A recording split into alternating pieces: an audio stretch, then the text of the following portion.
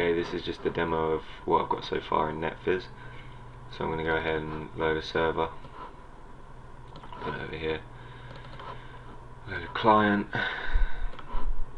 another client, and one more client. As you can see, each client that joins is synced with the other clients. Usually there wouldn't be anything on the server, but it's just to show what's going on really.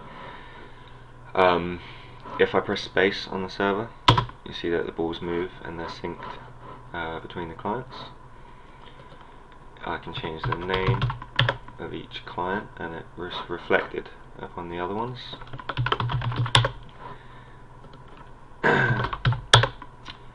So if I want to type a message as Bob, I can write hi James and John, and a little speech bubble will appear for all the other clients, like this. If I don't like having a white ball as Bob, I can change the colour here, and that will be reflected for all the other clients.